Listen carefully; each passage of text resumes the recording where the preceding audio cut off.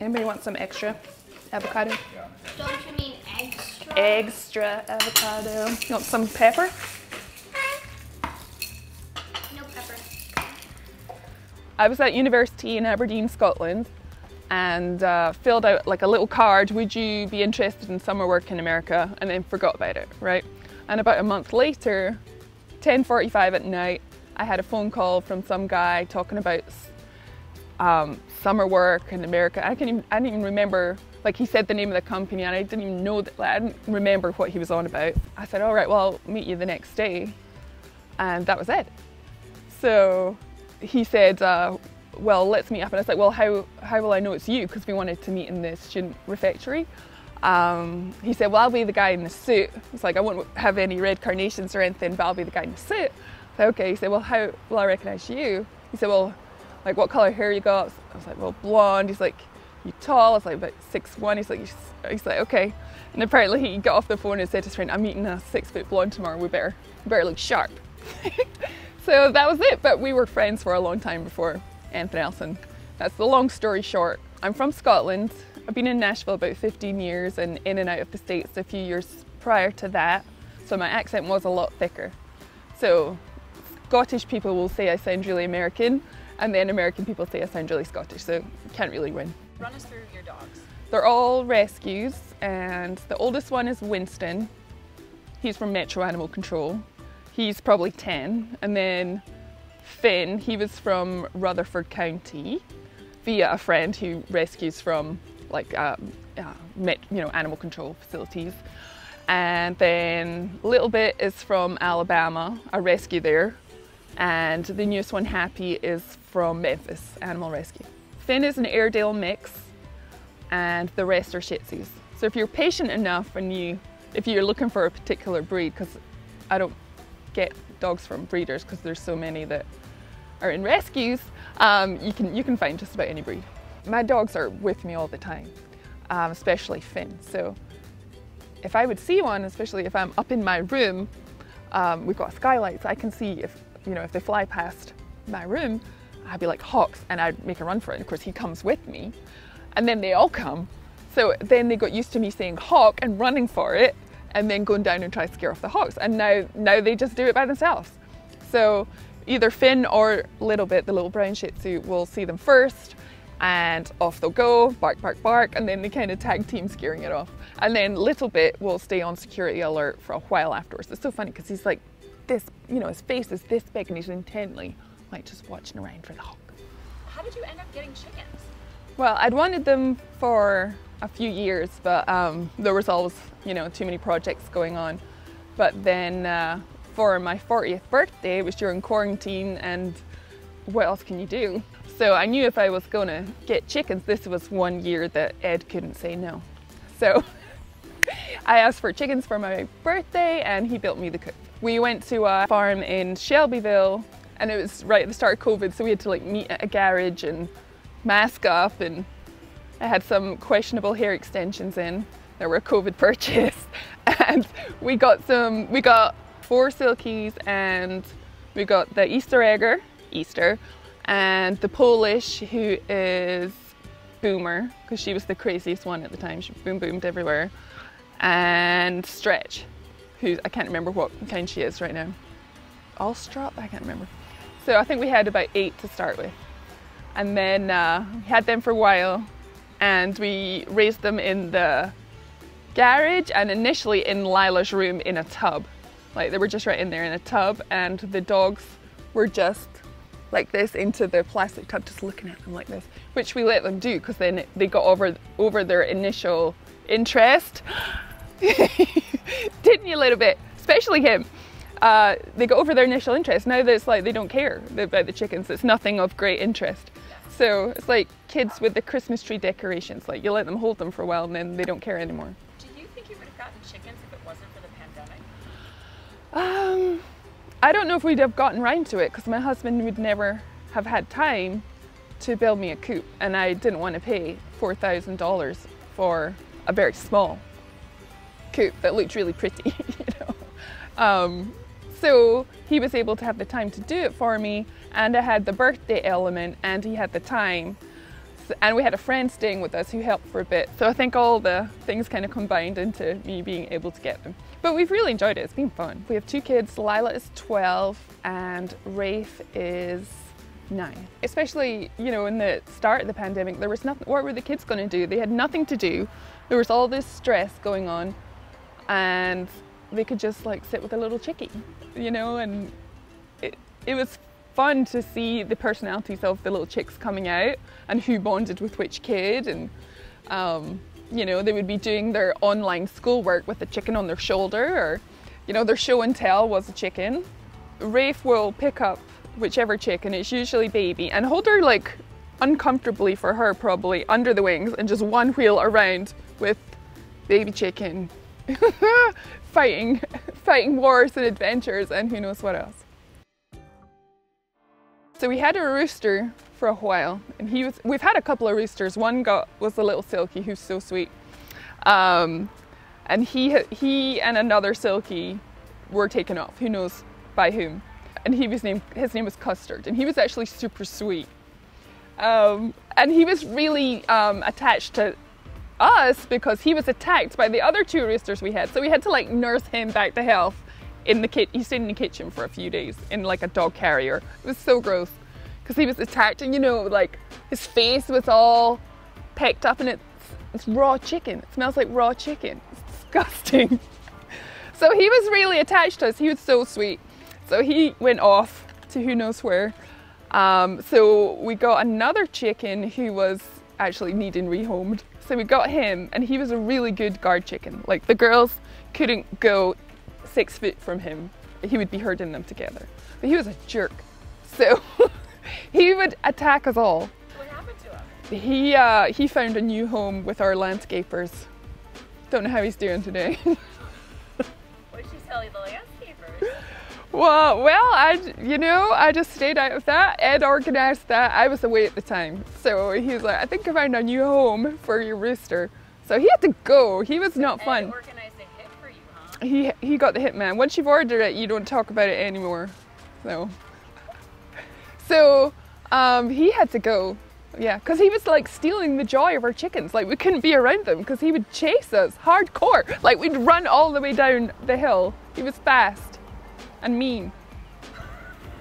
The rooster left and I was out of town, so I told Ed to keep the eggs that were laid that day. So we did, and we had 2 broody chickens. We let Peeper sit on the leftover eggs from the rooster, and then Betsy was still broody, so we ordered 10 eggs from eBay, and Betsy sat on those. And they were so like fastidious. They just sat there the whole time for the 3 weeks. We'd have to take them off and put them to water and to eat, and then they would run their fat butts back to the coop really quickly. So we had 3 chicks hatch from what was left over from the rooster. They were Peepers, and we had 4 hatch under Betsy that were from eBay. Out of those 4, 2 survived. 2 had disgusting intestinal problems that we fixed with super glue for a couple of days. And then Ed did some super glue surgery. Disgusting. The intestines were like outside of the body. It was rank. So he super glued them, and then they were actually okay for a couple of days. But then Betsy, who was the mother of those ones, it was like survival of the fittest. She tried to kill them off. It was awful. So I was in there with the chicken, giving it like heart palpitation or compressions, like giving it Gatorade, like the works. And it still lived for a couple of days, but then it just did not recover. And then the other one died. So she then had 2 left, and Peeper had 3. And then I had a little chick sit-in at Tractor Supplies. I came home with 3 more. Betsy killed one of them. And then that's when Betsy lost her parenting privileges. So Chick Protective Services stepped in, separated her. And then she still wanted to be with her chickies, the 2 that were left. So we'd kind of let her see them during the day and split them again. But she was just a bit of a psycho, so then she's completely separated. And now they don't even interact. So she kind of pined for them for a few days, and then that was it. They're all with Peeper. So Peeper is the mum of all the chicks now. And what kind of chicken is Peeper? Peeper's the little silky. So all the chicks will actually probably be bigger than her. They're almost bigger than her now. I guess I want to just ask about the pandemic. I mean, like, what was it like for you and your family? We were very lucky, honestly, because we had enough space. You know, we had things to do. We could play outside, and Ed's business was fine because people were sitting at home looking at their blank walls, and he's an artist, and they were like, well, you need a painting for that wall. So he was okay. I mean, it was difficult because we were worried about our families overseas, and we've got who knows when we'll see them again, and they couldn't come to us. So all those kind of things were difficult, but I really can't complain. Yeah. What was it like for the kids being home from, I mean, they were home from school all day? That was rough. They were home for a really long time. Like, again, as you know, you hate to complain when you've got like all these great things going, but it was a long time because it was me, right? Because Ed works on his own at the studio, really, so he was okay. He could work alone, so he could go. So it was me doing the homeschooling for months, and then trying to figure out the online element of that, which was tricky, right? Because the schools had never done it before. All these teachers are suddenly having to be these technical wizards with the Zoom and this and that, and they've never used them. So there was a lot of forgotten passwords. There was a lot of not being able to log in. There was a lot of cameras turning off. There was a lot of like just genuine boredom from Ray. If I remember, like on the first day where they did get the Zoom things going, he wasn't trying to be rude, but I just saw his message to the teachers, just him being completely honest, saying, this is getting really boring, like could you make it a bit more interesting? That was just him being a 9-year-old honest boy, because it was really boring. So, but I'd look in there and he'd have a chicken, he'd have a dog, he'd be under the bed, over the bed.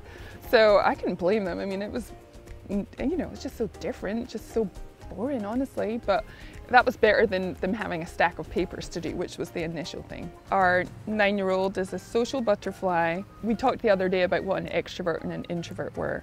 And he said, I'm an extrovert. I was like, I know, you are an extrovert. He's like, because I like talking to people. And the more talking you have, the more fun you have, the more conversations you have, and the more fun it is. I was like, yes. So he is that kid. He wants to be around people. He's energized by being around people. So for him to not see friends for months and months and months was rough. And he would just cry about that, like, you just miss my friends, I miss my friends. For my daughter, she was a lot more comfortable with the online element. She was kind of happy to be in her PJs all day. You know, just kind of hanging out with some snacks and a dog and a chicken, and having her music on in the side, and, you know, having side conversations with the kids who were meant to be listening to the teacher, but who were a bit bored. So she was fine with that. I mean, she did miss her friends, but then again, there's the middle school girl element was at play as well. So it wasn't so bad to be out of school for a while. But she was glad to be back. I think the chickens were a good addition because they were very calming. Like, it's very calming to just sit and watch these little chickies learn about how to be a chicken.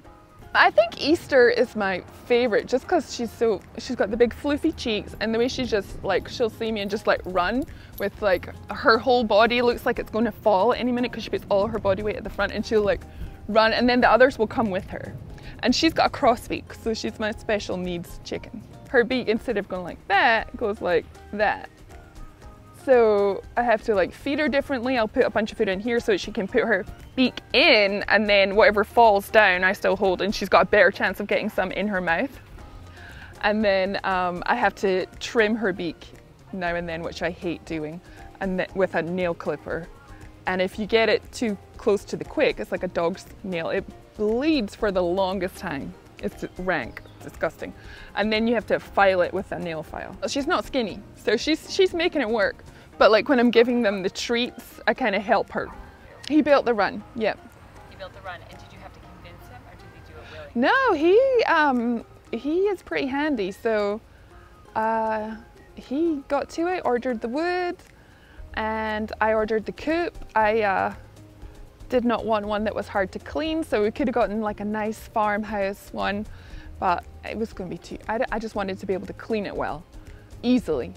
Because I got, you know, the nourishing part of parenthood and animal logistics, but the whole cleaning up part, the housewifey part, I'm not so good at. So I didn't want it to be hard to clean, or you know, the wood to absorb smells or any of that. So it's really easy to clean. So it doesn't look as cute, the coop doesn't, but I like it. But of all the gifts out there, why chickens? Because we can go to Thailand. That was like my dream. It has been for a long time. So he wrote me Ed wrote me an IOU as a trip to Thailand and gave me a guidebook to Thailand. So I don't know when we're ever going to get there. But yeah, I'm not a big one for big birthday parties for myself anyway. For his birthday, we had a big 40th birthday party. So I don't know if I would have had a big party, but I mean, we love to have people over. So, you know, at 4 o'clock that day, we did invite, he finally made me relent and we invited like a few people over, but that was it for like a socially distanced hello. That was really it. Would you recommend chickens to other women having their 40th birthday? Why not? Yeah. I mean, they don't take a lot of upkeep. You can actually know very little about chickens and they will survive and give you eggs and be fun. So yeah, they're a fun thing. They're fun to have around. And our family've enjoyed them. The dogs are fine with them. The dogs actually kind of look after them. Like little bit, if the little chickies get too far away from Peeper, he'll be like hovering nervously like, you should probably be with your mama. So they've just been like a nice comedy addition.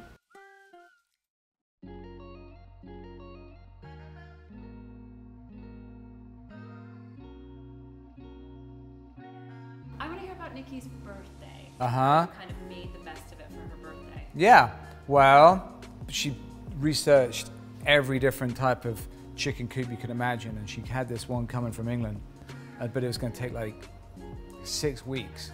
And so I thought, well, you know, in the meantime we can look at like buying one, but every one you look at wasn't quite the right size, and you know, you want it kind of special looking, and I thought it'd be cool to make it match and blend in with the house and just be something really special that I'd helped done and contributed to. And so we started like designing different ideas and looking at different sort of colors and styles and how it would connect. And so we went and looked at some too, but it was really complicated to like create a flat pad for the chickens. So, but anyway, I thought it'd be fun to make something really special for her birthday. You know, something that you can just, I couldn't just buy for her. Something that was, and of course she looked at every little part of it while we were building it to make sure nothing could tunnel underneath it. We put wire all the way underneath it and block all over the top. Once I built it, I realized that the funnest part about chickens is watching the chickens, right? You can have the chicken run, they will hang out in, but you want to sit down, have your coffee and look at what all the chickens are doing. So I ended up building this sort of cool little viewing deck on the side of the chicken coop that she could sort of sit down and look at them in. So that was sort of like the additional pier, chicken peering. I'll probably have to build another little viewing area in the grass because she doesn't like that area because she can't see the chickens enough. So we'll probably have to build that out a bit more. But it's fun, you know, it was nice. I think, you know, as you get older, it's like you can always buy different stuff for your spouse and there's always things you can buy. But it's the experience of making it and making it personalized. That's the fun way to, you know, be part of the process, because I wasn't really part of the process. You know, I was like, yeah, get the chickens, it's fine. And then she realized that once that she started looking at it, I'm going to get involved in the design and the look and the aesthetic, and you know, so that was fun. It was really fun. She's always doing amazing things for me, and it was just a good chance to like make something that was really meaningful to her, right? Really special, because you know, you could buy a chicken coop and have it delivered and installed, but it's just way more. You know, it's just a great way to connect and just sort of a fun part of our relationship, and it made it more special to me because I was engaged with it more, and I could make it. I could put it where I wanted it to. It made it more special for her. Yeah, it did. Yeah, it totally made it more special. I used to give her paintings, and she's like, "Look, sweetheart, you can't buy me any more paintings," because it was like I'd buy paintings that I kind of liked, and she was like, "Oh, that's a kind of a. I don't want any more paintings. No more paintings." So now she's got the state-of-the-art chicken coop. I've learned a lot about chickens. I learned about eggs, how you can keep them out for a pretty long time. I like the little eggs, different sizes, different colors. One of the funniest things, I mean, she started buying all these different things. Like, I've had to do so many random things with these chickens too. The first thing I noticed her getting really serious about chickens was when we had like some fake eggs arrive. And I said, what are these fake eggs for? And she said, well, they're actually not fake, they're encouragement eggs. And I said, well, what do you do with those? She said, well, you go and put them in the coop. And it worked. And they started laying more eggs from the encouragement eggs.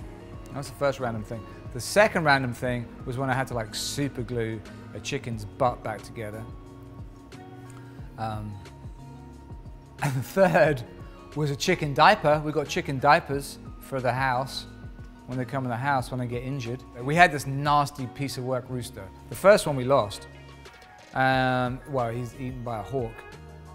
The second one, Nicky got from another owner, and I guess what I've learned is that unless you raise the rooster and you're around it, it can be like, I mean, it's like an attack rooster. And it came at me like a missile, and it used to chase Rafe across the yard, but then I've still got like a dent in one of my leg, in a leg here from one of those roosters taking a peck out of my leg. So anyway, the landscape lady came around. She was like fixing the yard, and Nicky was away for the weekend. And I said, sweetheart, I think we're gonna have to get rid of that rooster. She didn't like it, and she didn't like going down there to hang out with the chickens because the rooster was really nasty, and it changed the whole experience. And I said, well, I'm a fixer, and I can make this go away for you. So I called in a hit with my landscaper, and she came and took the rooster, and the rooster is no more. The rooster is now in a chicken soup.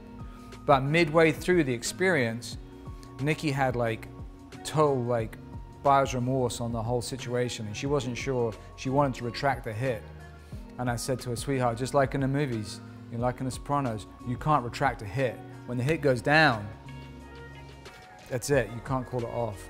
So, chicken is no more. We have new roosters, and they're nice roosters. But now we actually have things to scare off the hawks. We took all the Halloween gear out. We've got like a Frankenstein out there. Do you really? Yeah, we've got Frank. Frank is dressed in snowboarding outfit with a mask. And people are terrified when they go on the drive. And for a while, for weeks, every time I walked outside, I'd look and I'd think, oh, it's a person. But there's a couple of people out there. Well, when I was a college student, I was studying fine art in London, and I spent my summer selling books door to door with a publishing company in Nashville.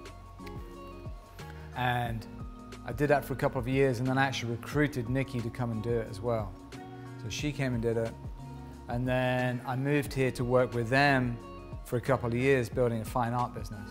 So that company was in Nashville, so I moved here. They're a publishing company, one of Nashville's oldest publishing companies, a company called Southwestern, Great American. And they recruit thousands of college students every summer to run their own business selling books door to door. And that's what I did. And then Nicky did it. And then I said, well, I'm gonna go back to Scotland and do it. And then I met the owner of the company, said, well, no, maybe you should come here and do it. And so I called Nicky and said, actually, we're not coming back to Edinburgh. I'm gonna move to Nashville. And my plan was to probably move back, but we ended up staying. You know, Nashville just exploded over those few years too.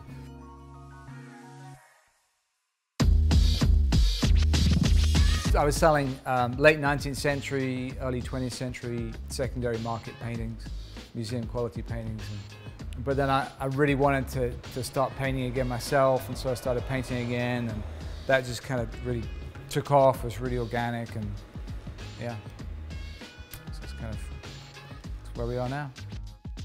I'm really interested in an aesthetic called wabi-sabi, which is a Japanese aesthetic.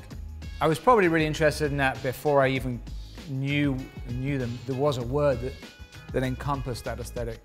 And wabi-sabi is an aesthetic that really deals with finding beauty through the imperfection, and then beauty through the decay, and beauty through the asymmetry, rather than, you know, Western aesthetic that's really focused on clean lines, clean surfaces, order, symmetry. I'm trying to find something that is, you know, organic, you know, in a world which is really influenced by the disposable, the new. How do we sort of incorporate something that is old but weathered, you know? And so a lot of my work is based around that, whether it's a terrain painting, whether it's an abstract painting, whether it's a landscape painting. I'm trying to create something that's very real and textured throughout all those pieces of work. And that's kind of, you know, it's representative of us and the world. You know, we're all partly broken. There's different layers to all of us, right?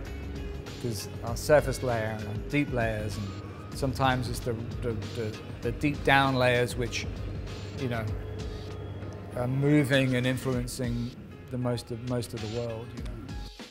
How is art like animals and chickens? Ooh, I don't know. I guess they each have their own personality.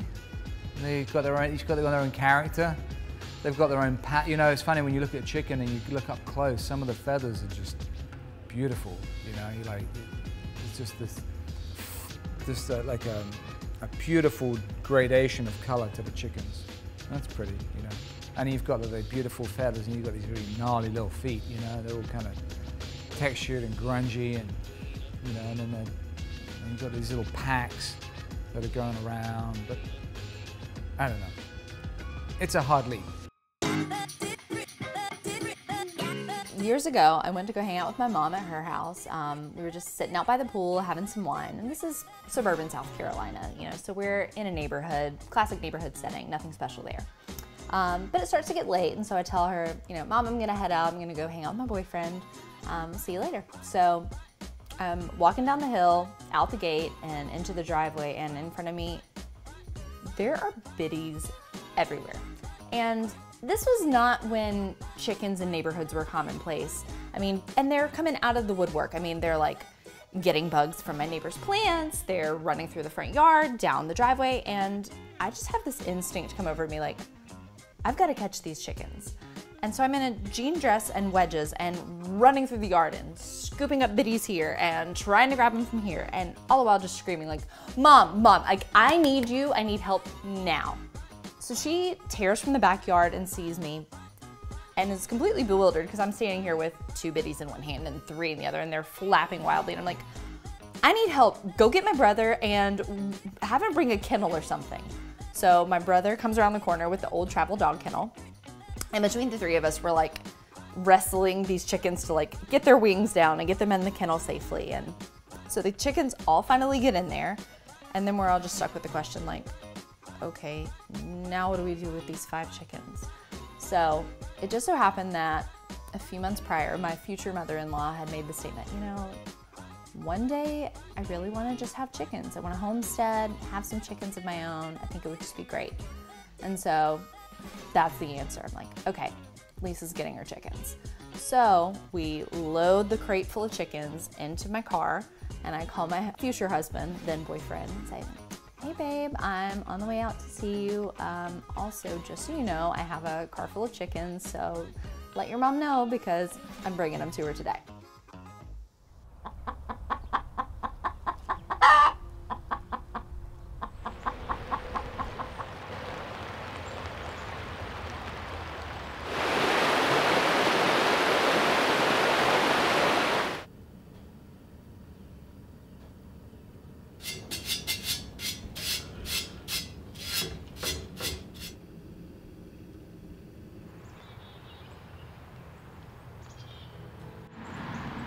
The farmhouse project started off when we bought this historic home. We were city people living a very hectic life in Manhattan, and we bought this historic home, and we are renovating it room by room.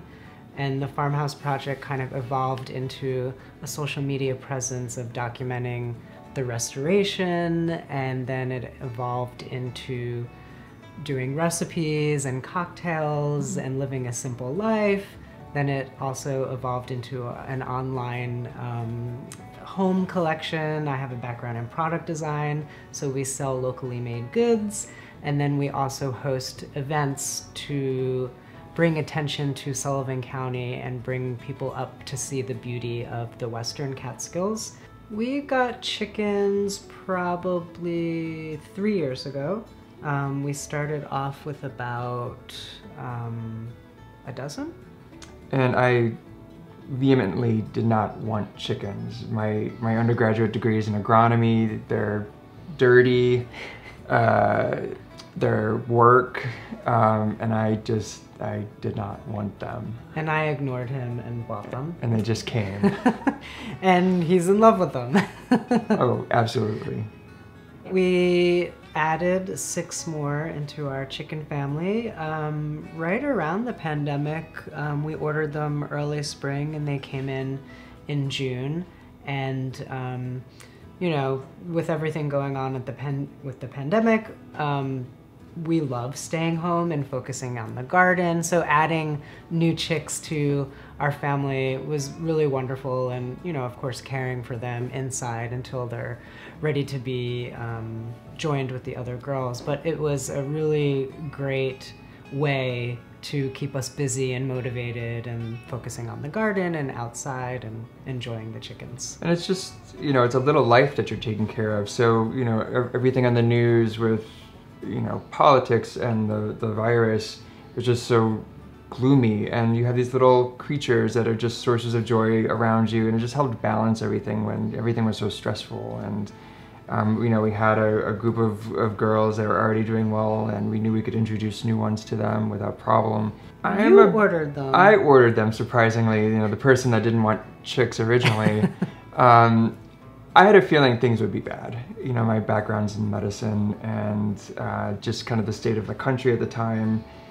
I knew we were in for the long haul. So, you know, it wasn't kind of a prepper kind of thing, but I knew we just would have the time, and we would probably need kind of the, I don't know, they're like a source of therapy too. So I think it was time to get some more girls. And I think we ordered them at the right time, because obviously shortly after that there was a shortage of chickens, livestock, gardening supplies, tools, so it was perfect timing.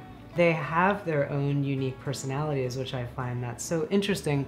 Growing up with dogs most of my whole life and not on a farm, but you know, they have their own little zesty personalities, and some are more shy than others, and some are super outgoing, and you know, they are all different breeds and they all get along wonderfully, which is something nice to see and have around. Yeah, it's like when the world seems like it's falling apart, you have these birds, they're just their own little community, they're kind of sisterhood, they protect each other, they look after each other, and it just, I don't know, kind of in a way gives you hope, you know, and to see this community that is functioning and taking care of themselves. It's, you know, some people might say they're just chickens, but you know, they're a little society, and it just makes us happy. Having the chickens has definitely brought us closer together through some shared experience, not just, you know, taking care of them, but you know, we've had a chicken that needed foot surgery, and Shawn is a squeamish person, and you know, I have a medical background, so you know, we brought a bird into the kitchen and performed a surgery on her foot, and you know, he pulled it together and, you know, calmed her and sat through the whole thing. And, you know, experiences like that, you know, you just don't get from watching movies or TV together as a couple. Yeah, and I also think the coop that we have has been here even before we bought the house. I don't think it's as old as our house, but it is quite old. And when we decided, or when I decided I was gonna get chickens initially 3 years ago, we fixed up the coop and we built a run, and we had Chris's family here to help us. So, you know, like this house has given to us, it has brought us together of, you know, learning new things and caring for animals, and, you know, just working together in the yard and making sure they're okay and feeding them. I think it's also brought the community together. I mean, it sounds silly, but, you know, we're the guys with the eggs. And when people weren't feeling safe to go out to the store, or maybe they really limited the opportunities to go shopping, you know, we could leave a carton of eggs on our porch, people could grab them, or we could trade, you know, like the old-fashioned cup of sugar. And, you know, I think we became closer to some of the people that came into our little community. That's kind of been an interesting benefit of, you know, bridging some gaps between, you know, rural communities tend to be close, but you're also rural and you're far apart from each other physically. So this has been a kind of a nice little way for us to share with our neighbors and develop friendships when, you know, we can't even be in the same room together. Mm-hmm. People walk by and see the chickens running around. So it's, you know, we even see little kids with their mom, they're counting the chickens. And so we've, you know, some old timers that lived here 50 years ago, they remember when there were chickens on this property. So you just develop these friendships, and because of, you know, safety, we just kind of make arrangements to kind of swap. You know, someone was growing flowers, they'll leave a mason jar of flowers and they take some eggs, and, you know, and like, it's just the two of us, and we, you know, we have up to 12 hens, so we have more than we could do with. So, you know, sometimes just give them to people that, you know, would like them, or they're baking, or, you know, they're cooking a special breakfast. So it has been a great way to kind of, you know, form friendships or build on friendships. We're staying home now more than ever. And, you know, to live in a space that you truly love and believe in makes so much sense now. And, you know, seeing people on Instagram and online and reaching out to the Farmhouse Project and sharing stories about what they've done to their house, and everyone is stuck being home, and, you know, why not make it a little more beautiful? Having chickens, they're also beautiful and unique, and, you know, seeing them kind of just grazing around the property, and, you know, with our old vintage truck, you know, it's like truly, you know, this little slice of country living. But they're also grounding. You know, like I said earlier, chickens are gross. I mean, yes. And it, you know, they're these beautiful feathery things, but, you know, they have disgusting feet. They poop everywhere, and so it does give you kind of, you know, I think we are focused on design, but I think we're now kind of more conscious of what is practical, what is livable. Mm-hmm. And, you know, so we can have these birds that, you know, produce beautiful food, but, you know, there's responsibility, mm-hmm. you know, responsibility for their lives and for their health. I think it helped guide kind of what we do as far as products are concerned, because it is sustainable, because it has to be. Mm-hmm. It is focused on the home, because that's where we're spending all of our time. Yeah, and I think, you know, creating this beautiful life at home with interiors is great, but as Chris mentioned, you know, bringing chickens into your property and gardening, that's also creating a beautiful home. You know, it's not just about interiors, it's also for us to think more consciously of the environment, and, you know, using less plastic, and, you know, thinking a little more that is a way to live a better life, but also to treat our earth, you know, very carefully, and, you know, so we have it for a long time. Even before the pandemic, there's been a shift of this simple living and people feeling nostalgic of the past, and the whole craft movement over the past 10 years has really taken off, where a younger generation, younger than us even,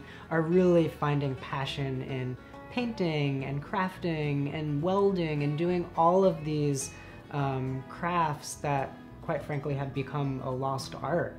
And it's really inspiring to see this movement of younger folks that are, you know, doing these crafts that their parents or grandparents did and making a living off of it, and also, you know, being curious about, you know, upstate living and escaping to the country. And, you know, where 10, 20 years ago that wasn't so cool, because everyone wants to be in the city and shop in the city and live this great hustle and bustle life, where I think a lot of us now are rethinking the way we live and trying to go back to what things were and how simple they are. We intentionally got just a motley crew of chickens. So we could easily recognize them. And you get these catalogs, you can look online, and they all have their different attributes. And so we are not in the business of selling eggs, so their production or their sizes or uniformity is not important to us. So we wanted to have some hens that lay beautiful eggs was that is a bonus. The top of my list. That is a bonus. We wanted birds that would survive our rough Sullivan County winters, and that would be friendly, so they would get along with each other and with us. And I think when we were naming them, originally we were thinking of strong women. Strong women. So, we have Thelma and Louise, we have Diane Keaton, Tilda Swinton, Latrice, who is a drag queen, Latrice Royale, Lucy, that's my sister-in-law, and then, some of the newer ones just are kind of how they look. Sunshine is golden, Eagle looks like an eagle, Dawn is gray like the morning. And then there's Velcro, who since day one, she just stick to you. Like she's like a little puppy. So, Velcro is an obvious name. She still is like that. And then Pigeon, this tiny little white one that doesn't even look like a chicken. She's not very pretty. She's not, she's kind of unfortunate looking. Naming them is fun too, because it's people stop thinking of them as just livestock or, or something to butcher and eat. So, gives them more life, more personality, and people appreciate them as, sentient beings. And a lot of them will come when we call them names. Yeah, a few of them know their names. Really? Yeah. Oh, that's fabulous. Yeah. I know one is your fish. Tell me which one is the one that's like lovely. That's Velcro. So she'll, she'll come, even if there's food out, she'll come to you. She'll, want to be held. And she wants to walk inside. She wants to walk inside the house. She'll just fall asleep, when you're petting her.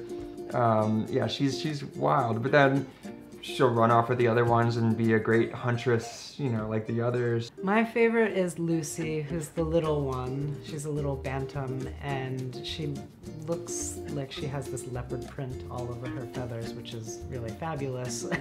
But I love her because she's the little one, and she's very mighty.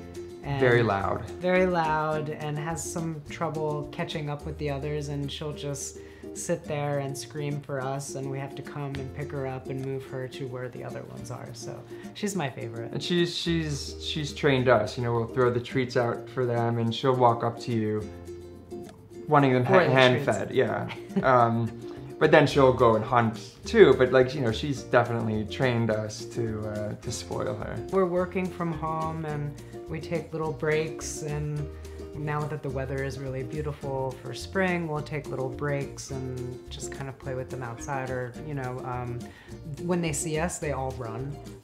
So it's nice, and they'll chase us around the yard if we're doing yard work. Yeah, if we're doing gardening, they always know, I'll give them some cherry tomatoes, so they're right at the garden fence waiting, and they know, I think they know our routine better than we know theirs. Two of them like to jump on Chris's shoulder, which is really amusing, but sometimes he'll come in and I'll say, Chris, there's poop on your bird shirt. Poop on your back. Yeah, we call them the poor man's parrot, because they just love to sit there and be close to me. We'll be grilling out on the back and eating, and 2 or 3 of them just jump on the table and want to see what's going on, and looking at our cocktail that we're drinking or the food we're eating, and so they have their own little personalities.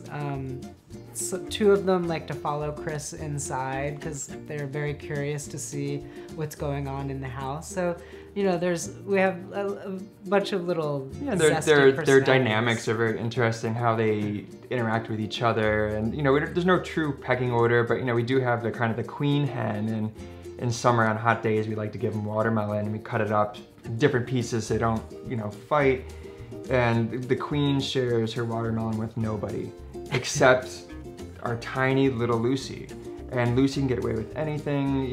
The other birds, no one picks on her. She's the only one that's allowed to share food with the queen, and just funny observations just to watch them do things like that. They ganged up on a squirrel and killed it. I mean, I don't know if that's funny, but I never thought they attacked as a pack like lionesses or something, but that was definitely interesting. I like that there's a bit of wildness in them. You know, I would never want to dress them up. I would never want them in the house. I like that they're wild and, you know, killing mice and, you know, just spending all day hunting. And, you know, it's this kind of fine line between a domestic animal and a wild animal that is just fascinating to watch outside.